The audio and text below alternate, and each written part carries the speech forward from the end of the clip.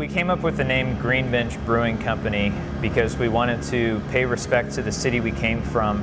We wanted it to be uniquely St. Petersburg in our name. I'm Nathan Stonecipher, and I'm the co-owner of Green Bench Brewing Company.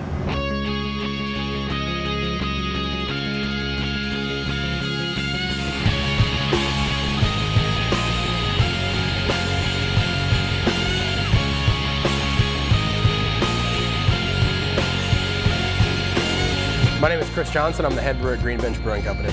Today for our grand opening here at Green Bench Brewing Company, we have 15 taps currently pouring in our tasting room. 9 of which were brewed, actually 10 of which were brewed actually here in the facility. 6 of which are actually collaborations with local breweries. The beers that we started with, I would say our Green Bench Session IPA. It's a low alcohol, extremely hop forward beer.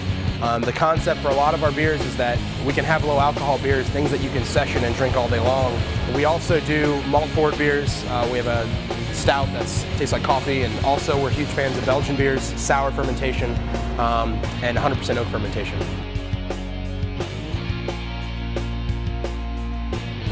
I actually really like the Sergeant Pfeffer. I think it's a really unique flavor and different than anything I've had. With Cigar City Brewing, we actually brewed a beer at Cigar City.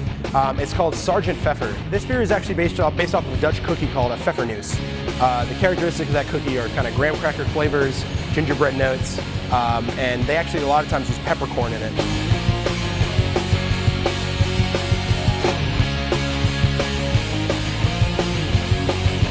I didn't really know what to expect. I knew it was going to be a beer place, obviously. I figured they probably have some good beers, and I just wanted to check it out, but I didn't realize they'd have this setup outside.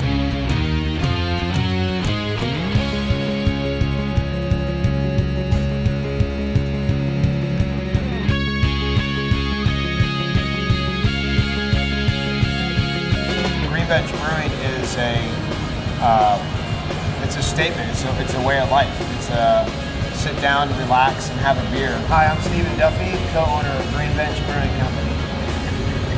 For me, the grand opening and for Green Bench having its doors open was all about putting smiles on people's faces who we live next door to in this community. And that's what I've seen here today.